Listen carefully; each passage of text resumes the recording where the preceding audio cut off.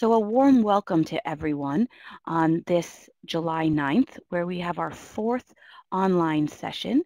And today our session is entitled Qualification of Armed Conflict and Determining the Applicable Law. Our learning objectives today will be to gain familiarity with what is a binary construct, the binary framework of international armed conflict and non-international armed conflict, is to develop an awareness of both the relevance and the utility of undertaking a qualification analysis.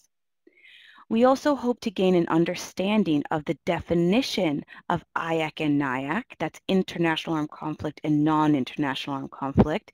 You'll see that we use these acronyms throughout the presentation. And we hope to also develop an understanding of the consequences for various actors of qualifying a conflict. So why do we qualify a conflict, and what does that mean for those on the ground? And in particular, what does that mean for humanitarians working in a conflict situation? We'll also look to develop familiarity with the threshold indicia relevant to IAC and NIAC. This is an incredibly important topic, and it's not always the easiest to answer.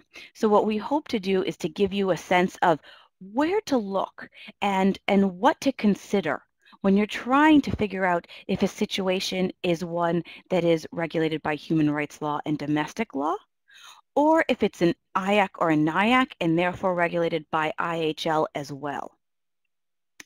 And lastly, what we'll do is we will walk through a qualification analysis. And what we hope to do is then build on this in our next session, in our 5th OLS, where we look at Syria and the Ukraine. And so we'll walk through in very detailed fashion a qualification analysis in our next session. So today is to make sure we are all very familiar with the relevant construct. So with the ideas, with the principles, with the definitions, and with the terminology, so that we can therefore make a very informed discussion around how to qualify complicated and often very quickly changing environments. I'm incredibly pleased to introduce Noelle Quenivet. It's an absolute privilege to have her with us today. Noelle is an associate professor in international law at the University of the West of England. And Noelle will be with us today as we walk through this very interesting and important topic.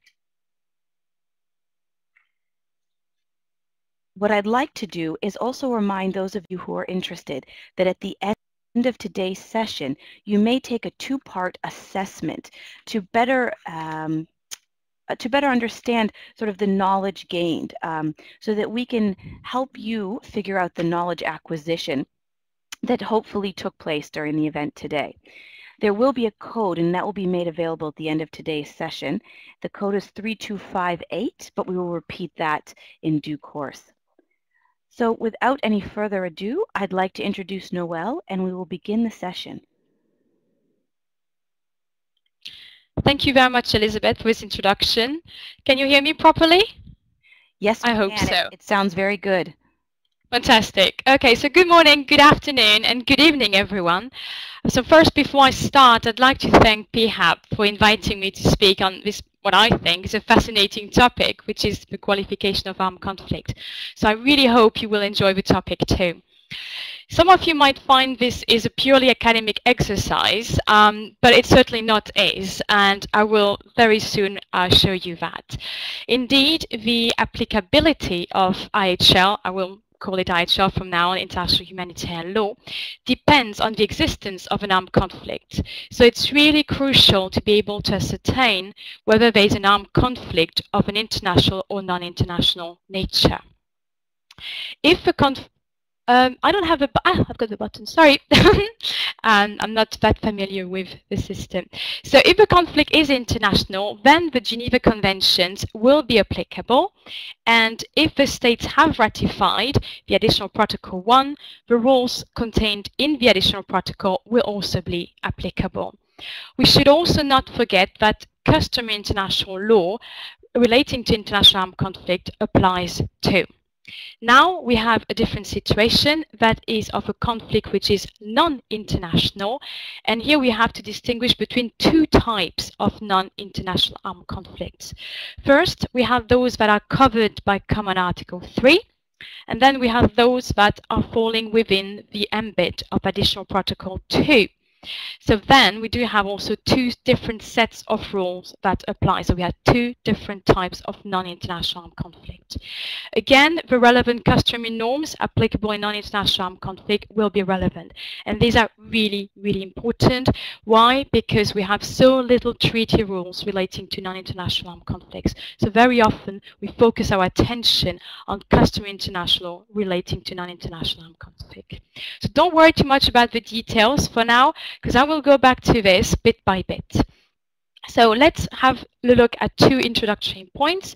The first one is the use of the concept of armed conflict. I keep on talking about an armed conflict, and I will not talk about war. The second point is that, strictly speaking, there is no definition of an armed conflict in IHL. But we have a definition of an international armed conflict and a definition, actually two definitions, of non-international armed conflict.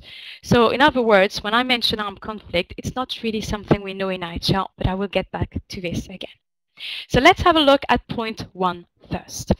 So prior to 1949, the whole range of illegal instruments relating to international humanitarian law referred to war.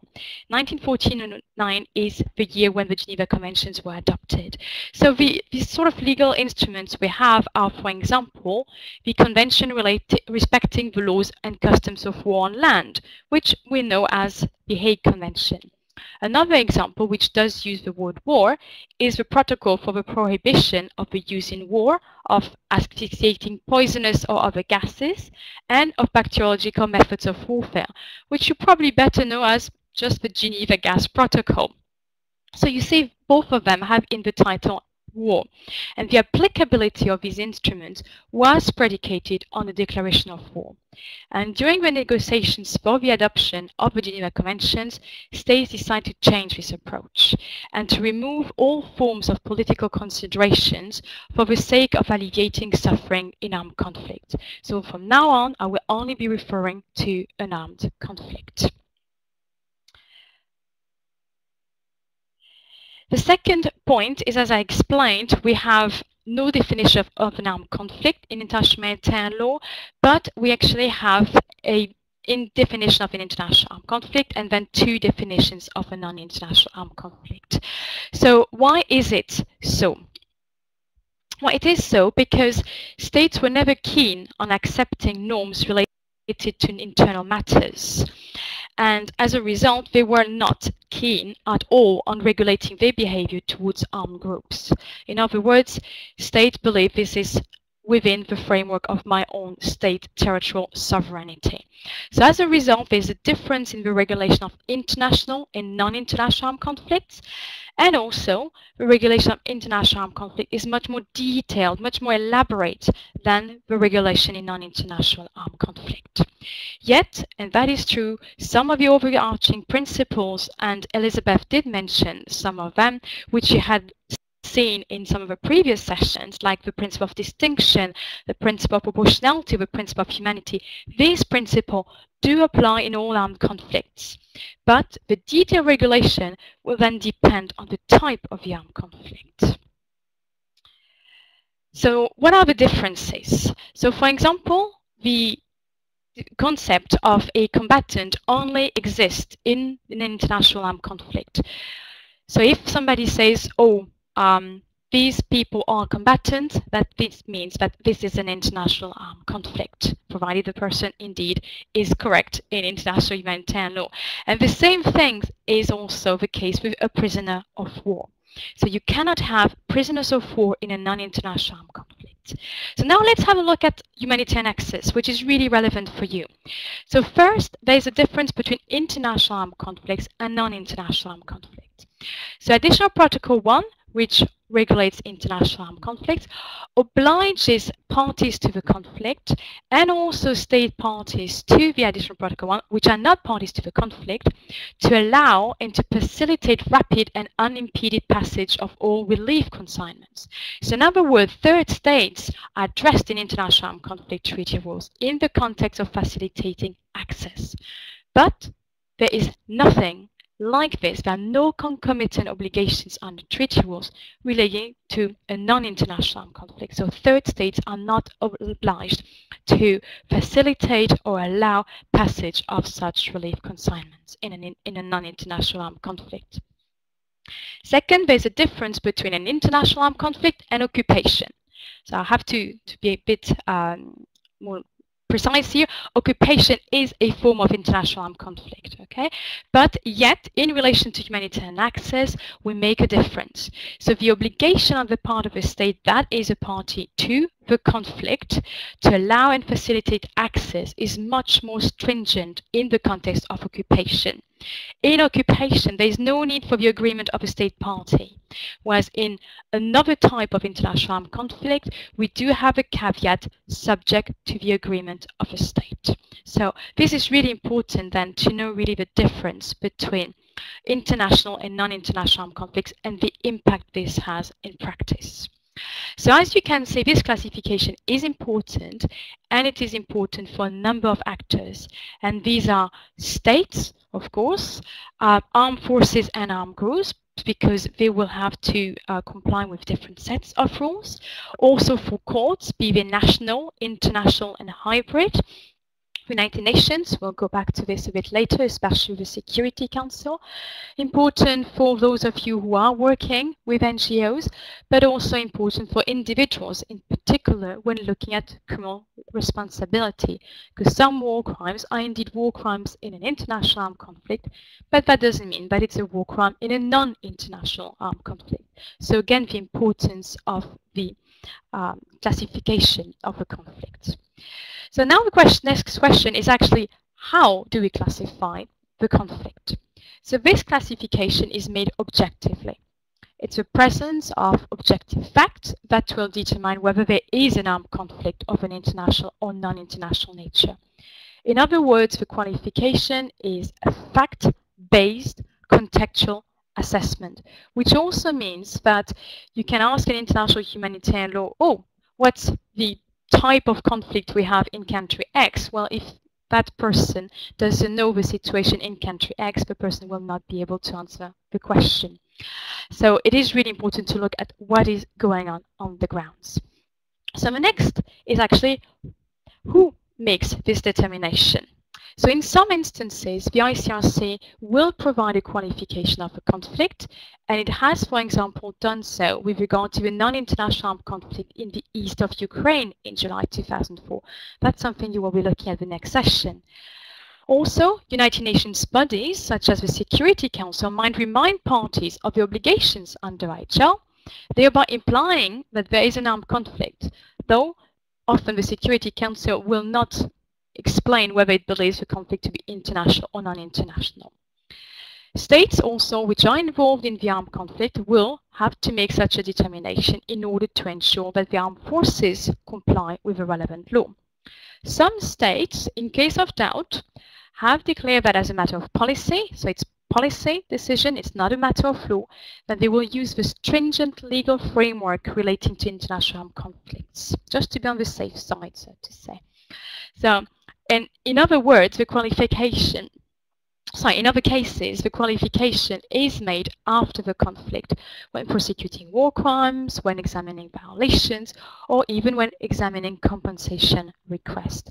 So you see, there is no sole arbiter in deciding what is the qualification of the armed conflict.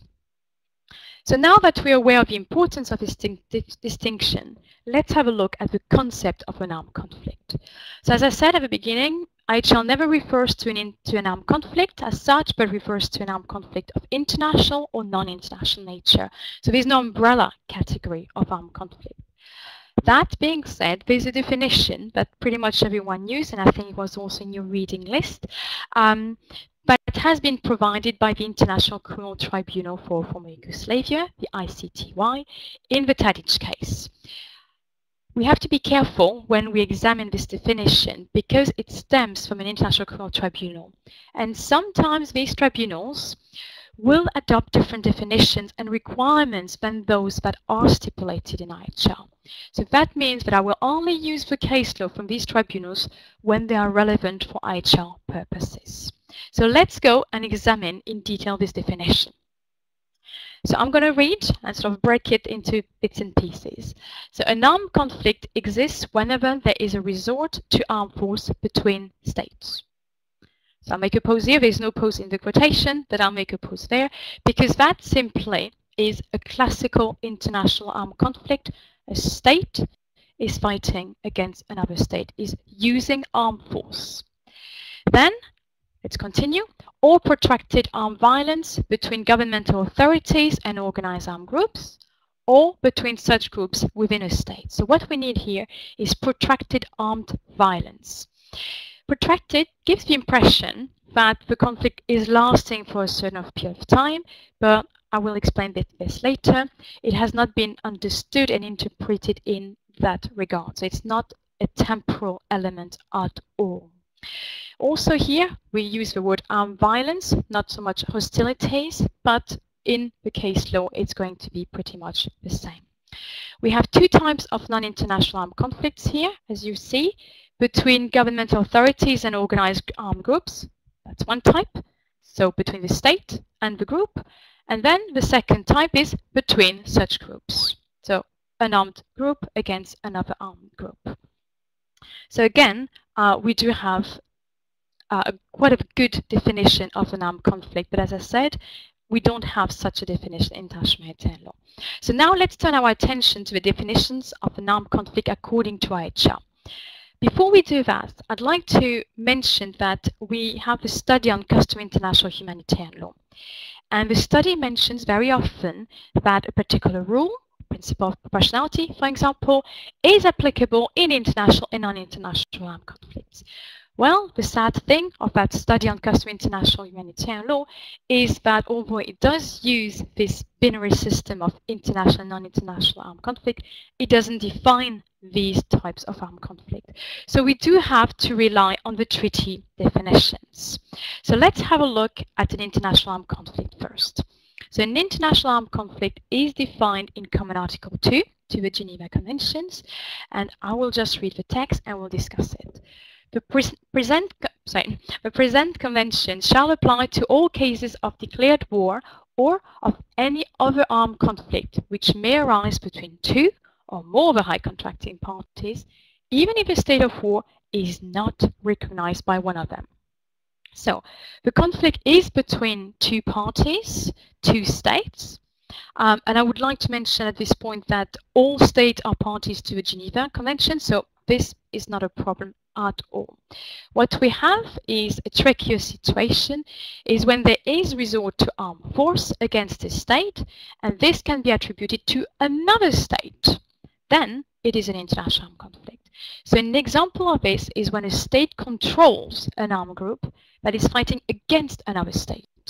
So in this case, what is really important is that we need to prove the link between the state and the armed group to show that in reality the conflict is between two states. There are divergent views as to whether the test of this control is that of overall or effective control, but that's something probably we can discuss in the Q&A session. So whether there is a declaration of war or not doesn't matter, as the idea is that there are some hostilities between the two parties. The text itself, Common Article 2, does not refer to any threshold of applicability. And if you look at the ICRC commentary, I'll just try to explain, the Geneva Conventions and the additional protocols have an official commentary that goes with it. So it's quite useful to look at it. So the ICRC commentary to Common Article 2 suggests that the conventions apply even when there is, and I quote, only a single wounded person as a result of a conflict. That's how low the threshold is. So the international armed conflict starts at the very moment two members of the armed forces of two states clash. and even a border skirmish triggers the applicability of the conventions. That being said, in reality, such occurrences are viewed as armed incidents and do not trigger the applicability of the convention.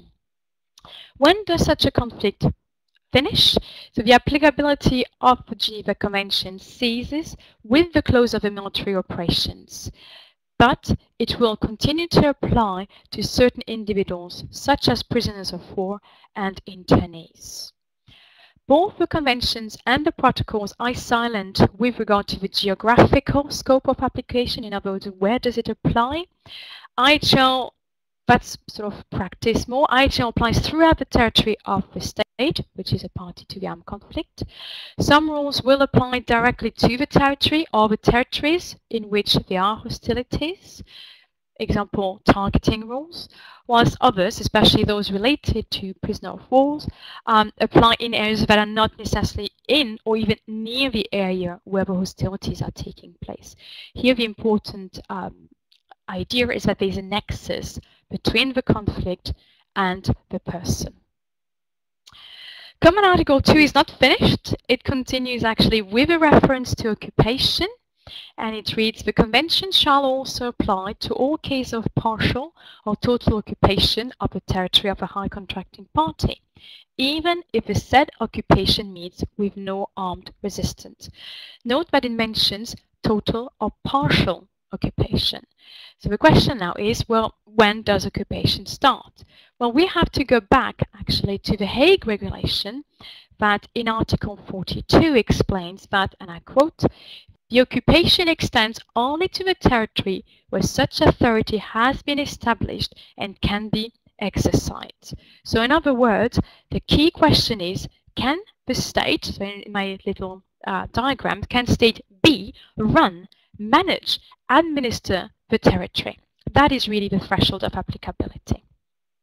Two examples that we do have here are in 2002-2003, the presence of Ugandan armed forces in the Democratic Republic of Congo, and that was noted in the Lubanga case before the International Criminal Court and also by the International Court of Justice in the Democratic Republic of Congo against Uganda case. Another example would be in 2003, the presence of US forces in Iraq. I'm pretty much sure that when I mentioned occupation, the first example that probably came to your mind was that of Israel and the occupied territories. So here it must be remembered that this is a very unique situation. It's a very atypical situation because of a historical context. So at the moment, I'm just trying to provide you with rather simple examples, and you will have, of course, more time to delve into the complexity of such issues, either in the Q&A session if you want to ask questions, or in the next session. Also, a last point is that the definition in Common Article 2 explains that the lack of armed resistance does not preclude the application of the Geneva Conventions. A modern example would be Crimea, but again, I'll leave that to the next speaker in the next session.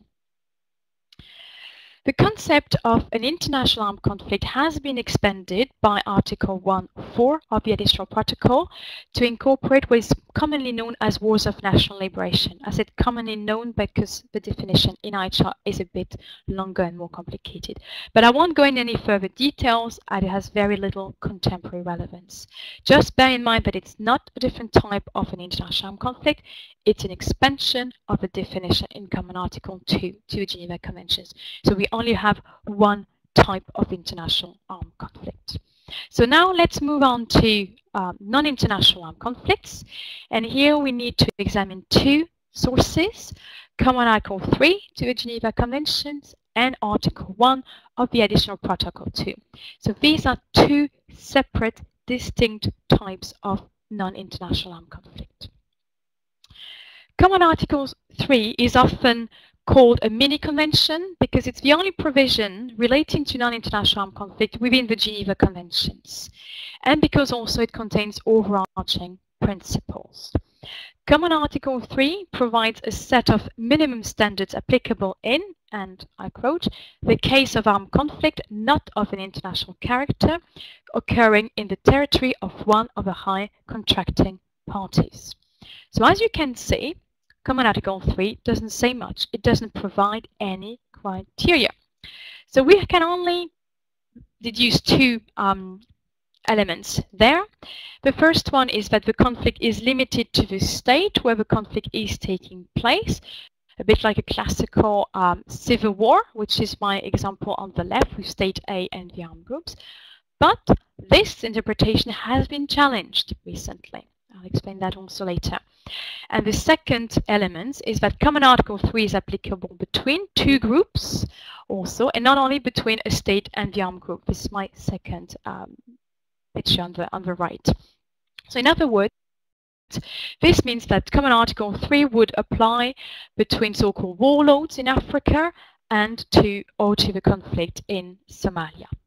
So are there some requirements?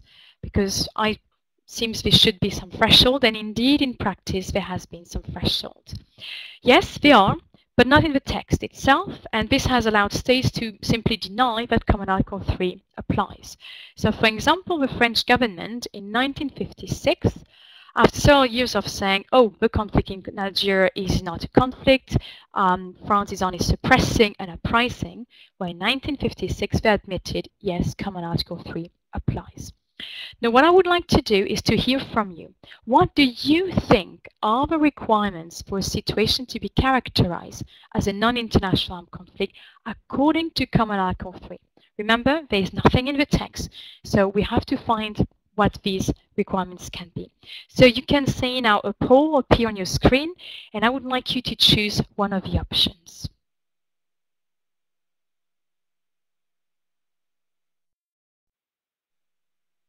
Okay, so thank you very much for that. It is interesting that half of you believe that the requirements are the intensity of the hostilities, the level of organization of the armed group, and the control of a part of the territory. Well, that is not the correct answer. The correct answer is actually the intensity of the hostilities and the level of organization of the armed group. So I'll go back and explain this a bit better. You're half right, I would say, in relation to the intensity of the hostilities, the level of organization of the armed group, and the control of its part of the territory. But these are the requirements not for a Common Article 3 conflict, but for an additional Protocol 2 conflict, which is a higher threshold. So when we go back to the ICRC commentary, they have some requirements, some indicators. I can't actually say requirements, indicators. And these are that the hostilities are conducted by organized armed group, that the hostilities exhibit such intensity that the government cannot rely simply on ordinary policing methods, that the hostilities have a collective character, and that the insurgents show some degree of organization, and usually this means that they have a responsible command and the capacity to meet the minimal humanitarian requirements. So in other words, these requirements, these indicators could be summarized as the ICTY and the ICC have done as the intensity of the hostilities and the organization of the armed groups. So these are the two elements we look at in the case of a Common Article 3 conflicts. I also like to note that the courts, the ICTY and the ICC, have decided, well, they haven't decided, but they have actually created a list of indicators for each of these elements, for the intensity and for the organization of the armed group. I won't go into the details, but if you want to know more, I'm happy to discuss this in the Q&A session. So now let's have a look at the second type of non-international armed conflict, that is Article 1 of the Additional Protocol 2 to the Geneva Conventions. This type of armed conflict only exists if a state has ratified Additional Protocol 2. So the current conflict in Syria is not an AP2 conflict, for the simple reason that Syria has not ratified the AP2. So it might look like it is, but it is not, because Syria has not ratified the Additional Protocol 2. So here I'd like to remind you that Additional Protocol 2 only contains a limited number of rules, and this is largely due to sovereignty concerns. but also because of these concerns, i.e. states unwilling to be bound by international law in the internal affairs, they've spelled out this time, they were not going to be caught twice, this time they spelled out clear requirements regarding the threshold of applicability. So whereas Common Article 3 doesn't say much, this time we do have quite a lot of elements. So first, there's a lower threshold, which explained what has to be discarded. So AP2 is not applicable to, and I read, situations of internal disturbances and tensions, such as riots, isolated and sporadic acts of violence, and other acts of a similar nature. So it is also accepted that this lower threshold is also applicable to Common Article 3 armed conflicts. So in many cases, individual separate acts of terrorism do not reach the minimum threshold. Violence in urban areas reaching a high level of intensity and organization, such as that in the favelas in Brazil, might indeed do so, but they would fail to fulfill the more stringent requirements set out in Article 1.1 of the AP2. So these requirements are the ones that need to be fulfilled, and you need to tick each of them. So the first requirement is that the conflict takes place in the territory of a party to the additional protocol 2. Then the conflict is between the armed forces of the state and the armed group. Also, the group needs to be under responsible command, and the group needs to exercise such control over a part of the territory so as to enable them to carry out sustained and concerted military actions and to implement the protocol. So these requirements, when you look at them again, they can be summarized as intensity of the conflict, organization of the group, and something that about half of you did mention when I did the poll, the control of a territory. This is really one of the crucial differences between Common Article 3 and Additional Protocol 2. So this is in fact a higher threshold of applicability than the one in Common Article 3. Because remember, Common Article 3, we only need the intensity and the organization. Here we need to show that the armed group is in control of the territory. And also another difference is that Common Article 3 applies to state against armed group and armed group against armed group. But in the definition of the Additional Protocol 2, it only applies to hostilities between the state and the armed group, and not between two armed groups. So in reality, the protocol applies to situations at or near the level of a force scale, what we used to call civil war. So past examples are the conflict in Colombia between the FARC and the government, or the first conflict in Chechnya, or the conflict also between the Tamil Tigers in Sri Lanka. When do they start to apply? Well, very easy, not really easy to say, which is that they start when the criteria are fulfilled. Well, very difficult to ascertain when the criteria are fulfilled. And they also cease to apply when the criteria are not met anymore. Same problem, when are the criteria not met anymore? As for the geographical scope, there is no definition, and it's often been stated that the armed conflict is not limited to the war front or to the narrow geographical context of the actual combat operations. So now what I will do is I will walk you through a conflict classification. I'll do that a bit quicker because we haven't looked at the details, just to sort of set the foundations for the next session, where you will indeed be looking at examples of conflicts like Syria and Ukraine. So remember, we don't have a clear definition of an armed conflict, but we have international and non-international armed conflicts. In terms of international armed conflict, they are defined in Common Article 2 of the Geneva Conventions. It's the use of armed force of one state against another state or states, and also it covers total or partial occupation if not met, even if not met with resistance. And we say also that the definition that we have in Common Article 2 has been expanded to include wars of national liberation. So what is the law applicable? The law applicable is the Geneva Conventions, the Additional Protocol 1, provided it has been ratified, so the US has not ratified International Protocol 1, and of course we do have customary law that applies. Now, let's have a look at a non-international armed conflict. You can already see that I put a big blue dotted line in the middle. Why? Because we have two different types of non-international armed conflict. So the first one is a common Article 3, Geneva Conventions conflict. It's within the state territory, between the state and the armed group, and between the armed groups. In the text, we have no clear threshold, but we have realized that the intensity of hostilities and the organization of the armed group are indicators, are almost requirements for Common Article 3 to apply. The second type of non-international armed conflict we have is in Article 1 AP2. We have a lower threshold, so we're discarding internal disturbances, riots, tensions, and the like.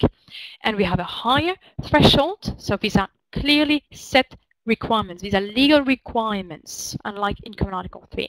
So the conflict has to take place within the state territory, between armed forces and the armed group. The group has to be under responsible command. It has to control the territory, so as to carry out sustained and concerted military operations and to be able to implement additional Protocol 2. So what is the law applicable here? Well, for Common Article 3, we only have Common Article 3, sadly enough. Well, thank God we do have customary law, and that is very, very useful. So do look at the study on customary international humanitarian law, because you will find that, in fact, a lot of the regulation, a lot of the principles that we have also in international armed conflict do apply in non-international armed conflict. When we have a non-international armed conflict of the AP2 type, so of course additional Protocol 2 applies, but Common Article 3 also applies since it's the lower threshold. And again, look at customary international law, very, very important here, simply because we have so little actually in the treaties. So what are the challenges of this classification? The number of challenges that we have, the first one is one which relates to what I would call space and time. It must be remembered that in one single geographical place, it is possible to have a non-international and an international armed conflict at the same time, depending on who is fighting who. Okay. Also, in one single geographical place, it's possible that over a period of time, a non-international armed conflict transforms into an international armed conflict, and vice versa. So it's really, really important to look at the facts. What is happening now? Moreover, the traditional distinction between an international and a non-international armed conflict has been questioned by recent developments. So we start to have hybrid conflicts. Don't use this terminology because this is incorrect, because in international humanitarian law we only have international armed conflict and non-international armed conflict. But what has happened is that we have a number of conflicts that don't seem to readily fit into one of the types of armed conflict. So these are internationalized non-international armed conflict. We also have transnational armed conflict, or some people call them extraterritorial non-international armed conflict. And we have internalized international armed conflict. I think we can leave this for the discussion. Thank you very much for listening, and I'm now looking forward to answering your questions. Excellent. Thank you very much, Noelle. Much appreciated. This was an impressively clear explication of a very detailed and nuanced topic. So we will now move on to the questions. We've received quite a few excellent questions. But before that, I'd like to make note of the assessment code for those of you who are interested in undertaking this evaluation, which will be available immediately following the event today. That assessment code is 3258. 3258, and also a recording, excuse me, a recording of Noelle's lecture will also be made available shortly after this event. As a reminder, this Q&A that we will now participate in will not be recorded. So as I mentioned